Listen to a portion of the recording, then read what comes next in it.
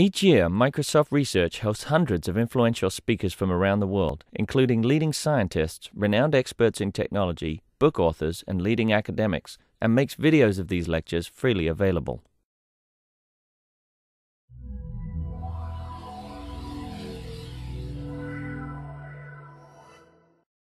Good afternoon, everyone, and welcome. My name is Kim Ricketts, and I'm here today to introduce and welcome Stephen Baker, who is visiting us as part of the Microsoft Research Visiting Speaker Series. Stephen is here today to discuss the world of the Numerati, a global elite of computer scientists and mathematicians. Don't you love being called elite? Yes.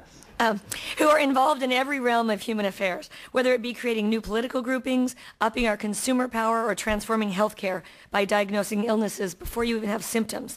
The Numerati is here with us to stay. Stephen Baker has written for Business Week for over 20 years, covering Latin America, the Rust Belt, European technology, and a host of other topics, including blogs, math, and nanotechnology. Baker has written for the Wall Street Journal, the Los Angeles Times, the Boston Globe, and many other publications. His portrait of the rising Mexican auto industry won an Overseas Press Club award. He is the co-author of blogspotting.net, featured by the New York Times as one of the 50 blogs to watch. So please join me in welcoming Stephen Baker to Microsoft Research. Thanks a lot. It's nice to be here. You know, the PR people at Houghton Mifflin put these sort of impressive sounding newspapers into my biography because once upon a time I wrote tiny little dispatches for the Wall Street Journal from places like Venezuela.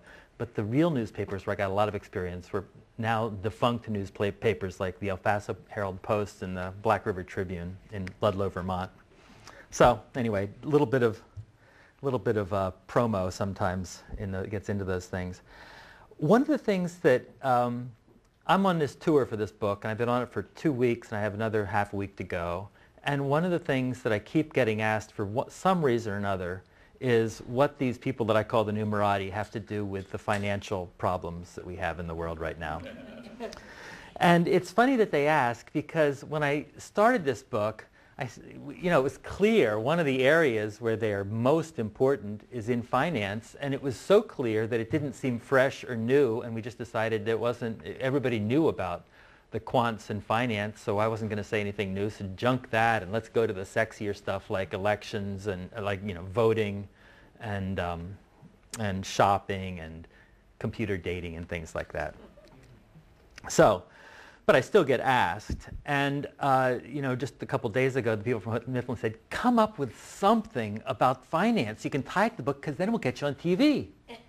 And if they get me on TV, then I'll get sell a lot. My Amazon ranking will go like this, so I get on the Today Show or something." So if any of you have any ideas that can help me figure out how these people had to do with mess we're in, or better yet, how they can help us get out of it, I'm all ears, and I will channel you as I go on the Today Show or the Colbert Report. But one thing, and I've sent the few contacts I have at Goldman and Lehman Brothers emails, frantic emails asking for their input, and for some reason they're not answering them. I don't know why. But one thing I did hear is that if you look at credit applications or mortgage applications in around the year 2000, they asked for a lot of details about people and what their employment background was and how much money they made and their credit history and things like that. And as the years passed, they asked for less and less information. And this kind of goes against the whole theme of my book, which is that there's all of this information available about all of us so that people in every realm can find all kinds of data about us and understand us and sell to us and give us advertising and figure us out as voters. And yet in finance, they were moving in the other direction. They were taking rounded people and turning them into ants. And so it kind of goes back, it kind of takes things the other way. I thought that's all I can say right now if they get me on the Colbert Report. Anyway, I'll tell you about the genesis of this book. I work at Business Week. And I pitched this cover story in the summer of '05. And the idea was that the U.S. tech industry might be heading into a decline because of graduating fewer engineers and scientists, behind in broadband, behind in wireless, 9/11 visa regulations. I went on, and the editors all yawned and said, we've kind of heard that before. It sounds like Thomas Friedman's book. I said, okay. He said, is there any, it's kind of an important theme though, is there any other way that we can discuss this? And one of the science editors said, math is at the heart of all of these competitive issues. So, and the editor-in-chief said, why don't we just do a cover story on math? Nobody writes about math. Incidentally, I have something I want to show. So,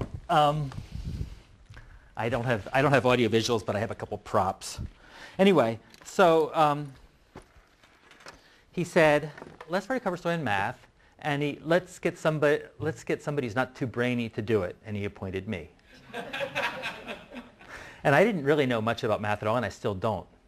But I went around and I talked to people at MIT, and I called up the usual suspects and asked them about math in the most general terms, and I learned all kinds of interesting things, but I had no idea what my story was going to be.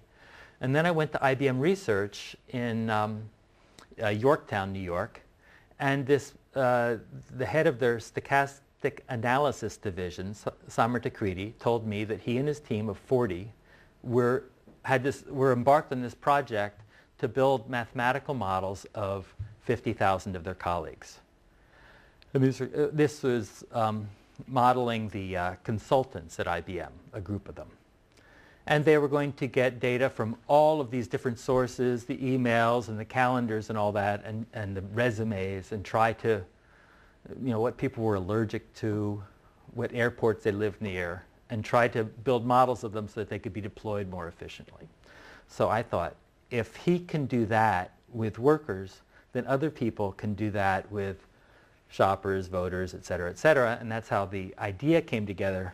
And I did this cover story, and it really didn't have that much to do with math, full disclosure.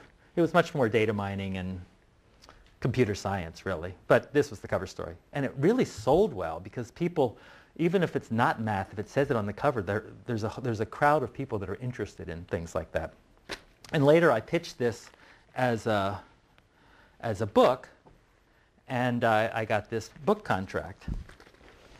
But as I was working on this cover story, I came out of the IBM interview, and I said, I called up my roommate who has a PhD in computer science, my roommate from college, and I called him and I said, I am going to do the most exciting cover story you can imagine. I'm going to do this mathematical modeling of humanity. I was full of the passion of the ignorant, but it was excitement. And I raved on in his email for a couple minutes, and then forgot about it. And then about a couple weeks later, I got a phone call from him, and he said, I'm really concerned about that cover story of yours. He said, have you ever heard of garbage in, garbage out? I've heard of that. He said, have you heard the story about the drunk and the light and the looking for the key? I'm sure you've all heard of that story. The guy's looking for the key because that's where the light is, even though that's not where the key is. So he gave me sort of 101 on what to watch out for in this world. And I went on, and I've told this story once or twice before, and he actually called me as I was on my way for an interview at Google, and I was thinking this morning, should I cut out that Google bit for the Microsoft talk? But then I thought, well, it's not that flattering to Google, so I think I'll go ahead and tell it to him. I went to Google and I talked to Craig Silverstein, who was one of the first employee. And I said, that story about the drunk and the key, is that something I should be keeping in mind? And he said, when I was in middle school, there was a science fair project, and I had this experiment, and I came up with all this terrific data. And then I realized the experiment was flawed, and so I tried to come up with a new experiment that I could hitch up to the data that I'd already generated. And it was at that point that I said, this mathematical modeling of humanity, it might happen, but if it does, it's going to happen first in areas where people can afford to make a whole lot of mistakes. And so, marketing and advertising are two key areas for that thing. Anyway, so my book is about this nascent effort, this modeling of humanity. And, it's just looking at where we are in trying to figure out patients, trying to figure out voters, trying to understand blogs and use them for market research, modeling, went to IBM to do the modeling the workers. It's just this tour through this world. And a lot of these efforts are really, I think we'll look back and say they're pretty primitive. They make lots of mistakes. They really don't understand us in a lot of meaningful ways. But the standard isn't whether they're true or not, or whether they understand humans and all of our complexity. The standard is if they understand us just a little bit better than what the status quo was before, enough so that they can make money. And if they can, then they keep on doing it and they learn a little bit more and it progresses. And that's where I think we are in this thing. And so I'm not here to make any tremendous promises that I'm sure you would, I don't need to make them to you anyway, but anyway. And the other thing is,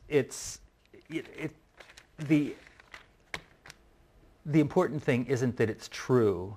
It's that it provides incredible scale and efficiency, so that you can deal with millions of people at the same time. And that's why these schemes that I'm talking about have such tremendous power. For the first time, we can compare people to 1 million or 10 million or 100 million other people. I thought I'd walk you through a few of the case studies that I did. One has to do, a lot of them put us into new tribes. They take a look at the old ones where we were understood by our demographics or our region or our race and replace it with new ones that are based much more on our behavior. And one of these is in politics. I went to this political consultancy in Washington called Spotlight. And like so many others, they're trying to micro-target swing voters. And one of their ideas is that, where are we, September 30th? If on September 30th, an American voter doesn't know who he or she is going to vote for, that person really isn't terribly engaged in the political process and isn't thinking about the issues the way that the politicians and the politically involved people are. They're thinking about things in another way. But those are the people who are going to likely swing the elections in key states like Ohio, Wisconsin, New Mexico, Nevada. So how do you understand those people? You don't do it by the issues that they don't really spend a lot of time thinking about. How do you find those people? So they basically co-opted corporate marketing techniques. They took about 4,000 people that they thought represented a cross-section of the American voters, and they gave them lengthy interviews where they talked about all kinds of things that they were, what are you scared of? What do you hope for? What do you want your kids to do? Sort of looking at the future through their eyes, at what scared them, what were they excited about, but not politics. And then to fill out these profiles, they of course asked them a lot of questions about politics that they could look at the correlations. So they had 4,000 people. They gave them to Yankelovich and Partners, which is a company that analyzes consumer behavior. They said, are these people divided into, can you divide these people into any sort of recognizable groupings? And they could, and they did, and they said, these are 5 tribes, and you can divide each tribe into a more zealous and a less zealous. So a total of 10 tribes, and some were people who focus on righteousness, and some were people who focus on community. And those are pretty clearly Democrat and Republican. But they were interested in the ones in the middle who really cared deeply about freedom. That's a pie in the sky term, but they found there was something about these people around freedom. And there was one group of them that they call barn raisers. They have names for all these people, right clicks, civic centuries. But these people, the barn raisers, care deeply about right and wrong, playing by the rules, those sorts of things. They care about morality, but they're not terribly religious as a rule. They're swing voters. They represent 8% of the population, which is 14 million voters. And they voted for President Bush by 90%, 90 to 10 in 2004.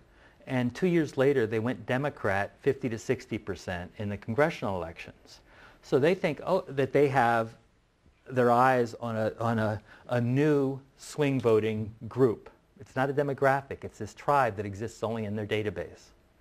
But how do they get how do they they have the 3,000 that they know about, and so the barn raisers are 8% of those 3,000. But how do they find barn raisers in the rest of the country? They have to do a model based on demographics and consumer behavior of the barn raisers that they have. Then they test it against the control group that they know, and then they take that model and they run it across 175 million voters to pick out the 14 million barn raisers. And so they've done that with every one of us. Everyone here who's a US voter exists in one of these tribes or another. And that's just for Spotlight. I'm sure we exist in many other tribes for other political consultants. So what they want to do is hit those barn raisers with specific ads in places like Milwaukee, Santa Fe, swing states that emphasize the points that they seem to care about. They think that their technique gets is 75% accurate. So 3 out of 4 people that they target, that they call barn raisers, are barn raisers, and the other 25% are something kind of close. One of those freedom tribes, but not not one of the community or righteousness tribes. So a lot of people that I talk to complain about this. They think it's kind of weird and scary, and it's the automation of American politics, and we're being treated like things. But I say we've always been treated like herd animals, you know? They've looked at us as one ethnic group or another, or one urban group or another voting precinct. And so they're actually trying to understand us as something closer to the people we are, even though they use strange statistical techniques. Another area that I covered was medicine. I went to Intel down I'm in Seattle, down in Portland, and they've wired the homes of several scores of elderly people with all kinds of sensors, and they're trying to measure absolutely everything these people do in their homes, the nature of their strides, how they shift their weight on the kitchen floor. They've got sensors under tiles to measure how they shift their weight on the kitchen floor, the strength of their voice, the length of time it takes them to recognize a voice on the telephone, all kinds of things. They establish baselines for each of those behaviors, and if they see a deviation from the baseline, that points to some problem, and eventually they want to be able to diagnose it automatically, or at least come up with a suggested diagnosis automatically. And they're looking at things like Alzheimer's, Parkinson's disease,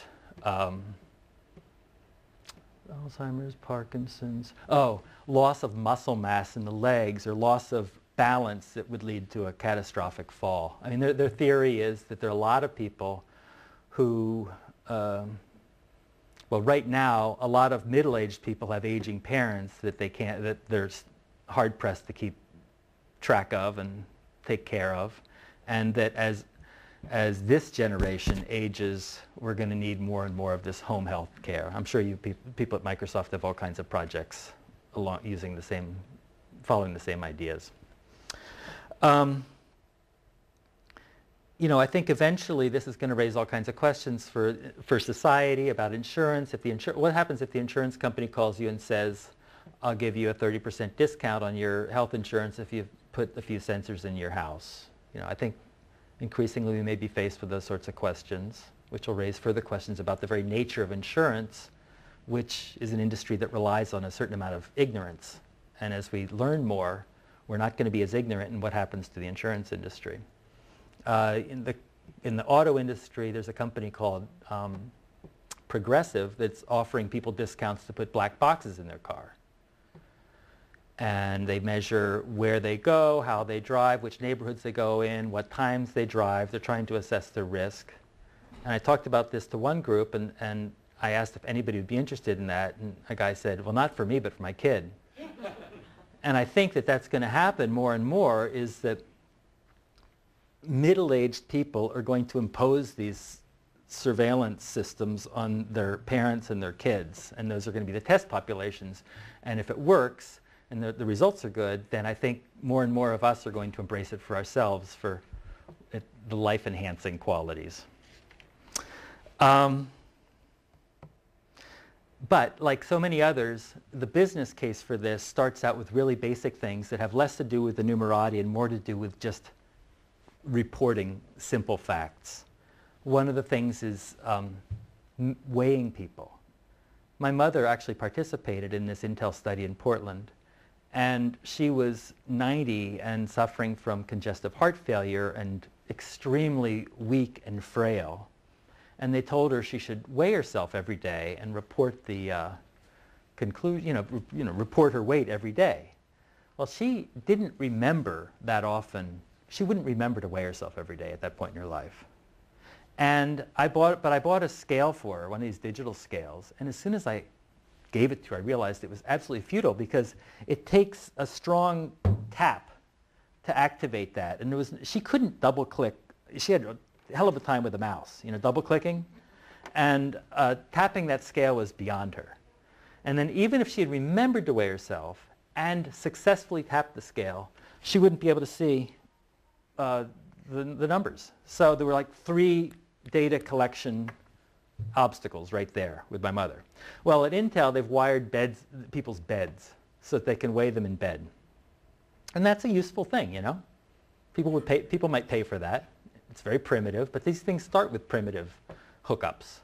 The only trouble is there was one case where a woman gained 8 pounds in the middle of the night, and they thought she was taking on fluids, and should they get an ambulance over there? And it turned out her little dog had jumped on her bed. So the data is not always that clean.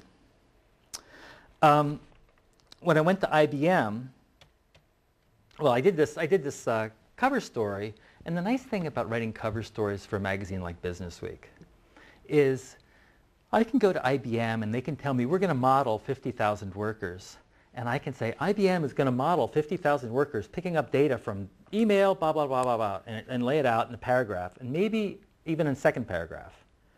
After that, I don't really have to know too much about it. I don't really have to know how they do it because I'm on to my next example.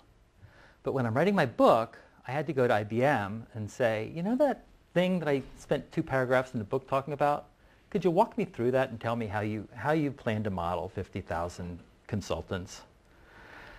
So they did. They walked me through it at some length. And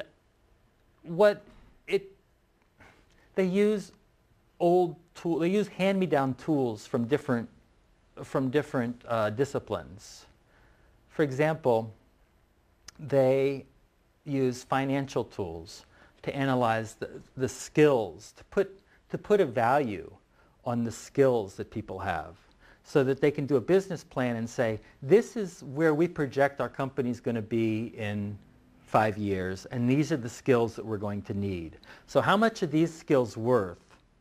And how many skills do we need? And so looking at skills, valuing people's contacts, trying to create some kind of value for where they sit in their network according to the email patterns.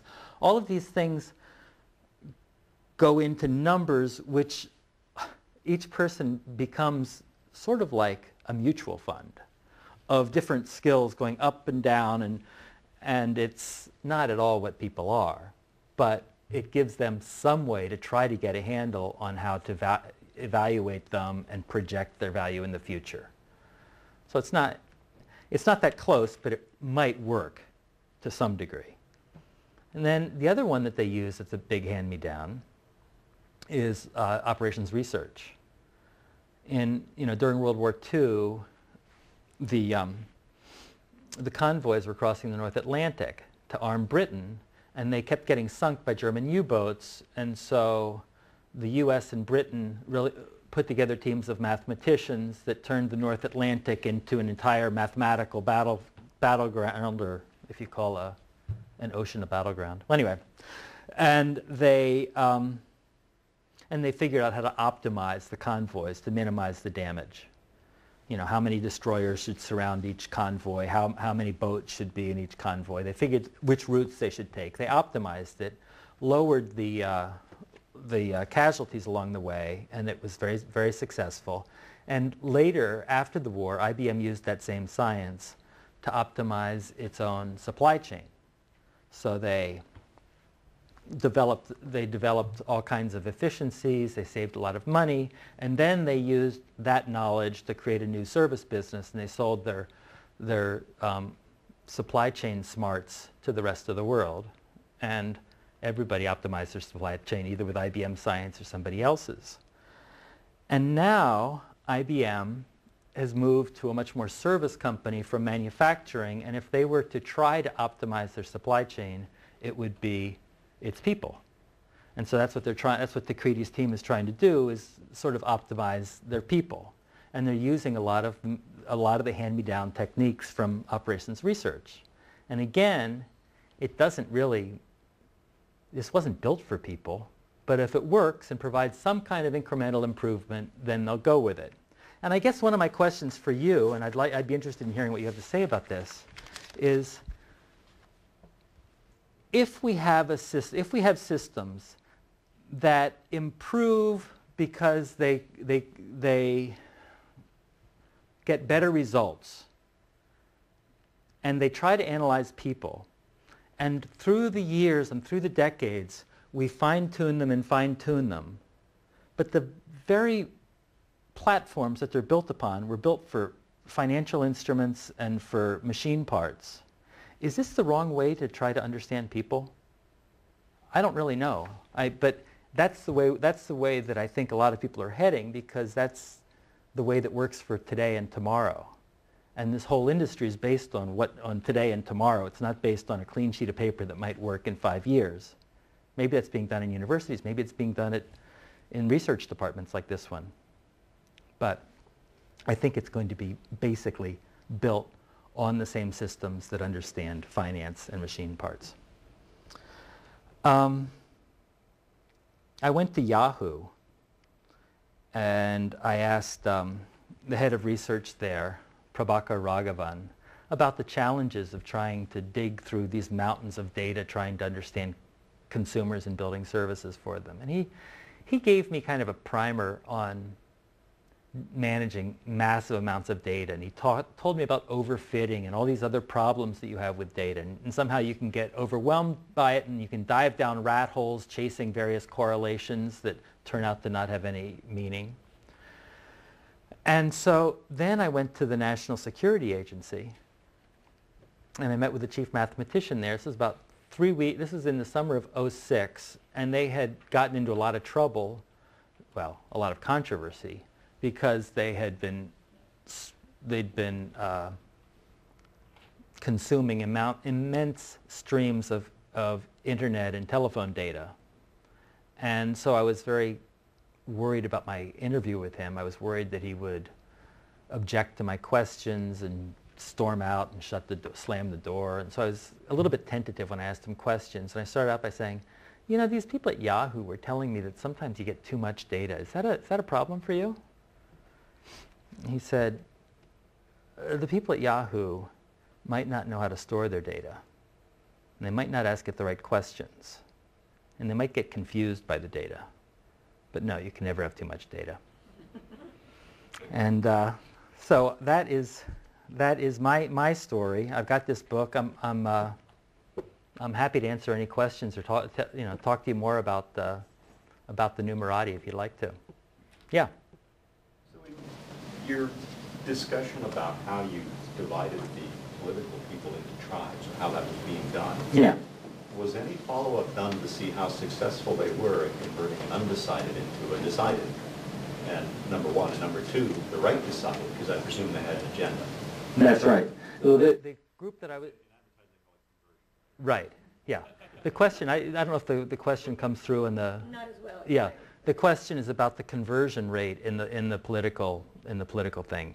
I would say if they are doing those conversion studies, they're doing them and will only publicize them if they benefit their consultancy. You know? I think come December, there's going to be a lot of chest thumping by whichever was the winning side, and a lot of claims about having swung Ohio or Wisconsin for one candidate or the other. And there is a lot of hype in this field. There's some truth and a whole lot of hype and a lot of marketing. So I don't really know. It'll be interesting to find out. Maybe somebody will give me the inside look, but I don't know about their about their luck in that. Yeah. Any others? Yeah. I enjoyed hearing you talk, brought up a lot of stuff. I was just thinking about one place where they've been very successful doing this, which is sort of the credit rating industry, and they take a whole lot of potentially unrelated information and turn it into our credit rating. And then, in my mind, they failed to adapt, and they failed to change, but they still have so much power. I mean, they're so powerful that no matter how bad they are at this point, they're going to maintain, or at least until they get so bad that the economy collapses, that they maintain a dominance in the industry. And I have all sorts of things to say, but it seems to some extent you're talking about the democratization of predictions or something. Right. So I just thought that was interesting. I mean, that's a case of potentially abuse of power and modeling. And then No, you're talking about like Fair Isaac? Or Standard & Poor's? Yeah, more like individuals, I was thinking, not corporate, so... Yeah, like Fair Isaac. Your FICO score? Is one. The other thing is you said they predict like 75% of the time, and we think that's good. Yeah. But what about the other 25% of the people? That sort of isn't the foundation upon which our country was based, is that you can just ignore minorities or people who don't fit your models or treat them differently, or, you know? Well, you do that when you're running a standard political operation and you think that there's a Democrat, like if you go into Philadelphia, which is a highly Democratic city, you run commercials for the Democrats to get them out to vote, and you just forget about all the Republicans that are there because they're a minority that you're not paying attention to. But this is going well beyond politics. I mean, this is diving down into people's lives. We're talking healthcare. Right.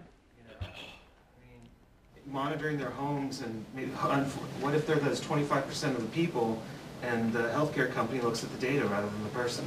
Well, I think it's made for areas where it doesn't matter if they think you're a barn raiser, and Obama sends you an ad saying, you know, I really care about right and wrong, and nobody's been playing by the rules, and blah blah blah.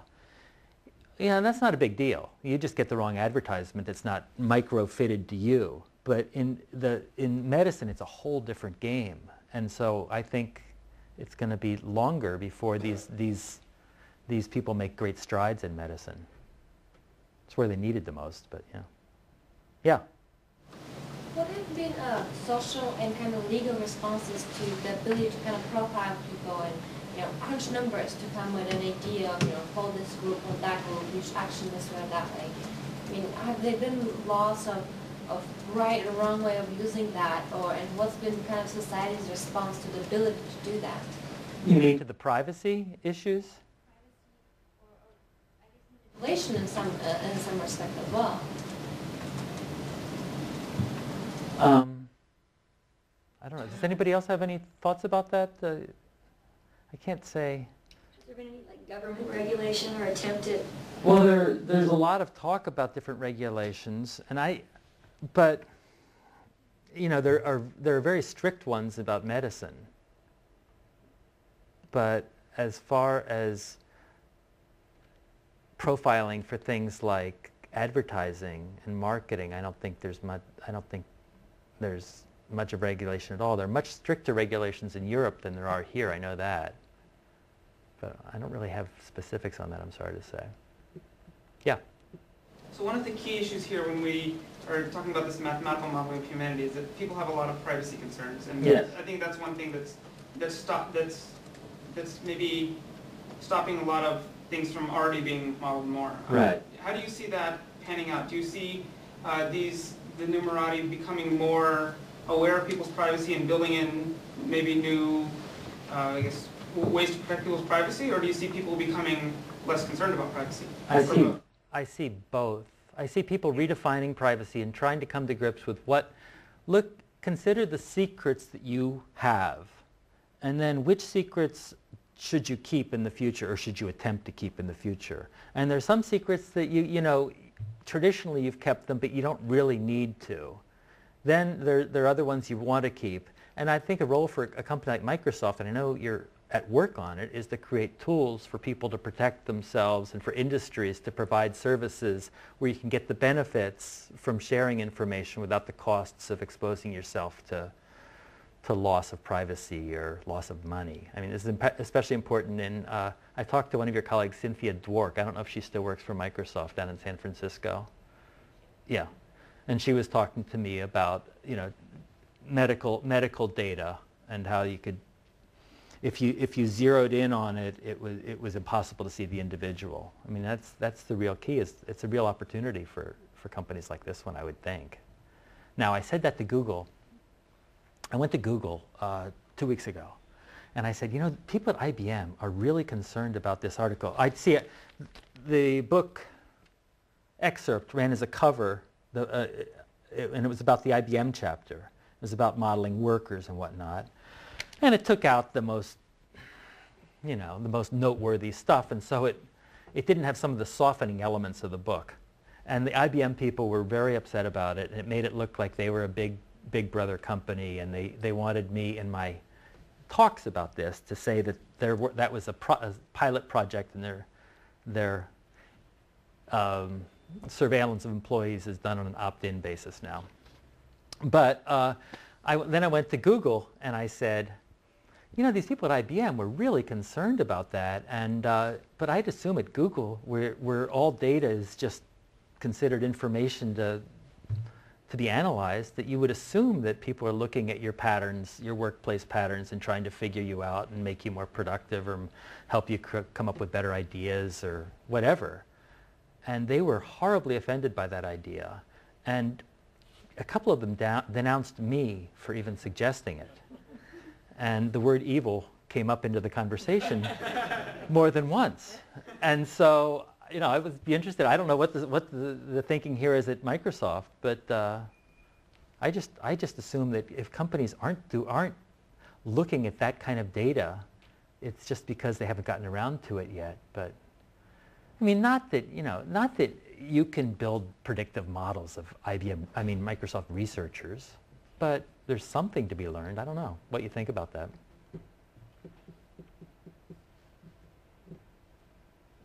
Yeah.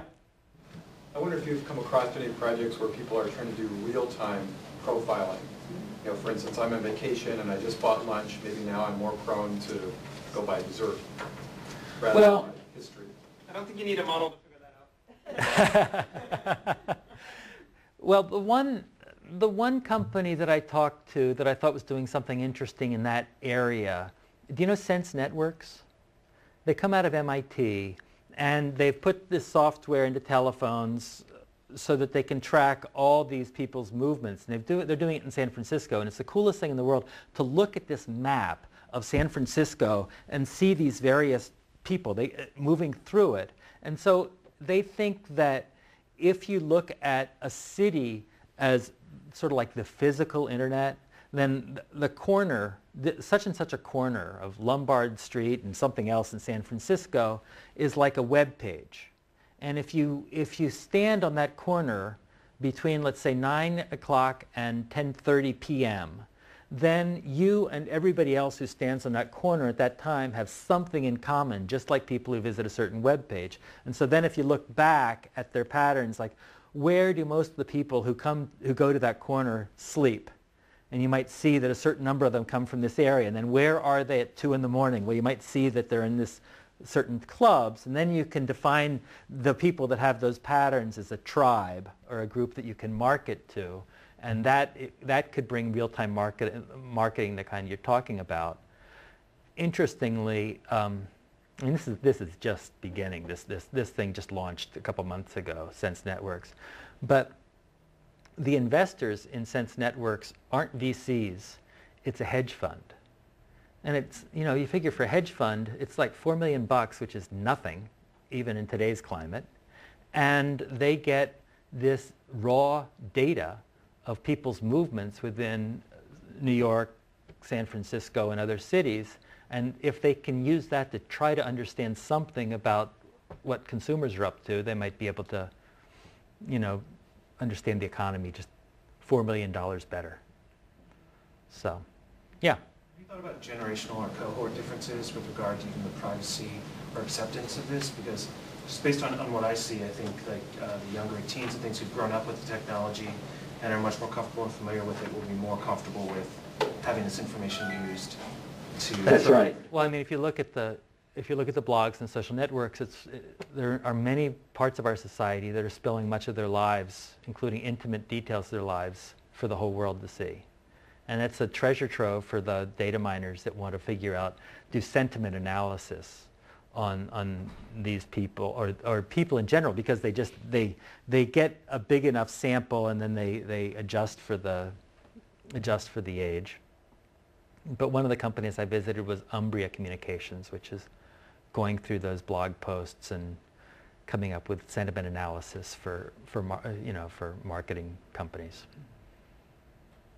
And right now all they're doing is a thumbs up or a thumbs down for a new, the Jerry Seinfeld commercials. But in the future, they're going to be able to understand those messages, those writings with a lot more nuance and context. Yeah. You suggested earlier on that politics was borrowing from marketing. Yeah. But I've worked on some marketing campaigns for another company. I kind of got the impression it came the other way. Okay. Which is that there are certain industries like politics where marketing wannabes can get a start. Soap and soda or other places. And then they go to conservative companies that are established and have a lot to lose. But when you're on a campaign that has pretty much no downside and a big upside, it's a chance for a young kid with some innovation to make a mark. And they're almost never going to do the safe, reliable thing that anybody sensible would do. All right, this is if you're going to make a mark, you have to do something where you've got a candidate who's probably not going to win. Right. And you gotta bet the farm on 00 and come up with something truly creative. And if it works, you've now got a career. Well, now I think it's different when you're in the home stretch. yes. Well, just from my own experience having kids and friends who go into politics, they often get discouraged because they're the old pros who know all the precincts and know the way things are done. And I find that young, sharp 20-year-olds or 22-year-olds often get stuck stuffing envelopes and not having that kind of input. But if you look at what the creative new things coming out of the more recent campaign, Yeah. there are things that that both the old pros never would have done. Right. And also there are the things that the marketing companies have never done. You're right. Certainly in terms of the internet stuff. So for example, you give you a 5-minute head start on knowing who the vice presidential pick is going to be. In exchange for that, I give you permission to text message me. Right. And they get a massive number of opt-ins by this method. Right. This is something an old pro never would have thought. Right. Right. Well, that's true. This campaign, the last one, are full of this kind of thing. If you look at how the CVs of the people in the conservative places that are doing marketing now, where they came from, they almost all came from one of those places where, something like politics, where you didn't need a long CV to get in. Well, that's interesting. I didn't really think about that. Well, modern sort of research is born from politics. I think that's pretty much the genesis of it. Furthermore, I mean, one of the big marketing things now is turning your most loyal customers into your marketers, which is what politics has always been all about, right? That's true. Yeah. It's about changing attitudes. I mean, with politics, it's easier because you have a very discrete choice in a very discrete period. It's the election that you have to impact their position before that. And then it's ubiquitous after that with marketing products. Mm-hmm. I have a question, Steve. Yeah. How do you think, the census, the American census is going to change? The way the government categorizes. Oh, I know. I'm thinking about it. What do you think? Well, it's seems so archaic, the questions that they even ask. It's not very far-reaching. Right. But they must use it to make decisions about it. It's just that when you fool around with the census, I mean, I can imagine if there were an open source movement to try to figure out what the best census would be, it would be fascinating. Right. But then it would come up with all these privacy implications and there'd be massive debate about it. And it just seems like the census, for all its potential that it gives us, is one of these areas that's going to be really hard to change. But I don't know. Before the 2000 census, there was a proposal to actually do it by sampling. And all the mathematicians who worked for the Census Bureau swore up and down that it would be more accurate if they were allowed to use sampling rather than individually trying to count everybody. Right. And the politicians just would not hear of it. yeah, So it was voted down. yeah. I think one of the best examples of data privacy is the whole RFID thing. Yeah. Where they were going to put a radio frequency ID tag maybe in a piece of clothing at a retail store or Right. something.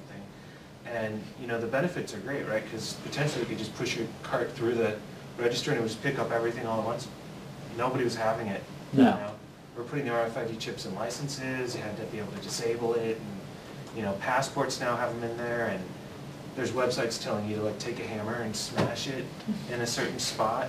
Right.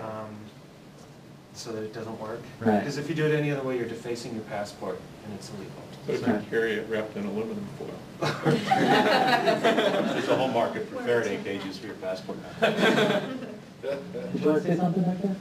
Well, I was just going to mention that I was looking into some of these bills that were being passed, and I was researching some old bills for some reasons, and I found out that some of the censuses were actually, they were going back 3 decades to pull up numbers to support the bill as opposed to using modern census. So it's kind of ironic that sometimes our government will actually say, oh no, go count everybody in that census, because at times when it's not beneficial to them, they'll go use an older census anyway, and quote it in the bill. That reminds me of my time as a steel reporter when I was in Pittsburgh, and I went to this cutting-edge rolling facility, steel rolling mill in Indiana that was half Japanese. It cost more than $1 billion, which was incredible for the steel industry.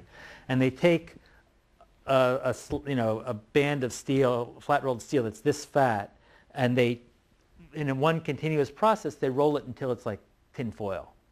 And it's just, the band goes on forever and ever. But the tricky part is that you have to weld together the ends of one band with the beginning of another. And that's done, that was done electronically, and it was a high-tech thing they were very proud of.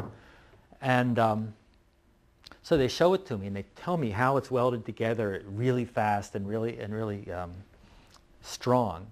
And I saw this hammer next to it. I said, what's that hammer doing there? They said, oh, those guys never trust the automatic welds. So I think those... Yeah. So I just recently purchased your book, and although I haven't had a chance to read it yet, it's a joke. I did notice that you had something in there related to RFID along the lines of what Josh was just mentioning. And I was wondering if you'd given any thought to anything related to evening the value proposition with respect to some of these instruments that were designed initially for, or primarily for supply chain, from the perspective of the consumer. These devices in products that you purchase that still actually would work when you have them in the home. Have you thought about something that, I mean, I know there's a long set of discussion around privacy related to some of these things, but perhaps maybe if the value was sort of balanced out a little bit, giving consumers some value in having these in their products. Yeah. I mean, I haven't come up with great ideas about it, but it just seems to me that increasingly we're going to be making deals where if we agree to use services and provide people with our data, we're going to be getting more and more they're going to have to offer us more and more advantage. As people become aware of how valuable their data is, they're going to be in a position to ask for great deals and great services in exchange for it. And I think that's where there's going to be a lot of business opportunities for companies that figure that out.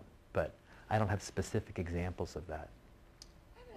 Yeah. So obviously the fear factor for people is huge. I know when you're on the radio and stuff, that's that's one of the biggest things. That's what people are calling People about, are right. terrified about accumulation of They want to go off the grid. Yeah. So, but do you think as data collection becomes more sophisticated, if we have simultaneously much more sophisticated security, that will ally some of it? Well, I think, a lot of people a decade ago would never put their credit card information online for e-commerce. That was a big deal. And so something happened to convince people that was okay. And I think there will be some demythification that goes on. And people can take, there's real scary stuff and then there's fake scary stuff. And they can divide the two, hopefully. Yeah. Yeah. Wow. One thing, I'm in market research, so I'm cheating a bit, but talking about data privacy is to think about the privacy of the data at the point of collection rather than at the point when you're going to use it or just stuff into a database somewhere so that you can have separated it from identifying information. So a lot of times this data is collected inadvertently or sort of, I don't want to say subconsciously, but they're not really thinking about it as collecting data. They're thinking about it as part of a process. Right. And if they had built-in thoughts about the privacy and integrity of that information at the point where it was collected, you stand a much better chance of maintaining the privacy. Right. Yeah. Anyway. Yeah. No, I think that's true. I think I think this has been just a random helter-skelter evolution so far, without many rules guiding it, without best practices, and a ton of really valuable wasted data that's not analyzed. And I think people are going to figure things out. Yeah. On the subject of privacy, I found your NSA example intriguing. What is your thoughts on the amount of infrastructure they have in place to profile people, et cetera? Because they're not out to sell people anything. They're trying to find the threats to America and lock them up. Are they miles ahead of the private sector? Or are they behind? What's your thoughts on that? Well, I don't know. I know they have real recruiting challenges because they're competing with companies like this one when it comes to recruiting the top mathematicians and computer scientists, and it's really hard for them with a civil service pay scale to compete with these big web companies, and plus they're limited to American citizens, which further handicaps them, and they have had to turn their mission from cryptography and code breaking during the entire Cold War into data mining and this type of analysis, and I can't imagine that they're ahead of the cutting edge private sector companies. But that said, I got no details from the guy. I mean, he said, they have supposedly the biggest math shop in the world. He went on and on about the huge challenge of weeding, of finding truth in these mountains of data and leads and all the rest. And I mean, we haven't had a terrorist attack in this country since 2001. So far be it from me to say they're not doing an effective job, but somehow, yeah, anthrax. You're right. Oh God. It was still. Well, anyways, no, but it was a terrorist. It was a sort of terrorist attack. I mean, I don't know. It just seems to me that was one chapter I really had trouble writing because it was not. They're not successful. It's not a good science for them, really, for the most part. They don't have any pattern. They don't have good patterns of behavior or known patterns of behavior of terrorists the way they do, Cheerios buyers or home buyers. They don't have that kind of data, and it's a little bit like the space shuttle. I mean, the space shuttle has 2 accidents, and so it doesn't give them much of a sample to work with. And so what I did in that chapter was I looked at the 2 different approaches you can have toward it. One is the statistical analysis, of just data mining, and the other is going through databases looking for correlation, looking for phone numbers that overlap, names that overlap, aliases and things like that. There's this software called Nora, which is a relation awareness or something. Anyway, it goes through and tries to find people. And, you know, the guy who created Nora thinks that he could have stopped 9/11. They could have stopped it if they used something like his, because it was clear that two guys who were associated with the bombing of the USS Cole were living in Los Angeles, and they were in the phone book, or, you know, the data was there. So, any other questions? I appreciate you coming down today and spending some time with me. Be happy to sign any books if anybody wants one. Is that the blog? Oh, this is my blog, thenumerati.net. My contact information is there. If you want to get in touch with me, my email's there. Feel free to leave all kinds of comments on the blog. I hate having 0 comments on a post. It's depressing. Yeah, thank you. Yeah, sure. Steve's going to go over here.